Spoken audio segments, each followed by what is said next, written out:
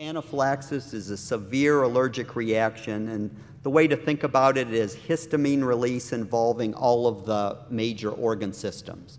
So skin, people will have hives, swelling, itching, respiratory, wheeze, shortness of breath, GI, nausea, vomiting, diarrhea, cardiac, tachycardia, low blood pressure, and it could be any combination of things that people have when they're having an anaphylactic reaction.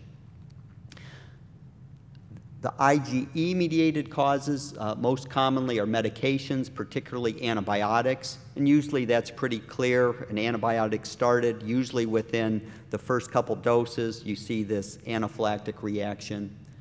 In adults, the most common foods are peanut, tree nut, fish, and shellfish. And the rule of thumb there is you eat the food, and typically within minutes, but up to an hour, the symptoms will start and you'll see this anaphylactic reaction. Stinging insects do the exact same thing.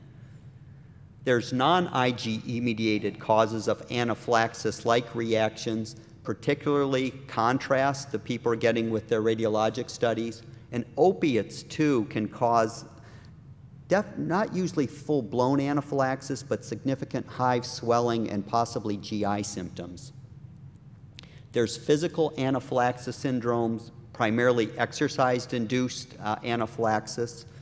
And then there's some people that will, it's idiopathic. They will randomly have these episodes and we're not able to pinpoint it to anything.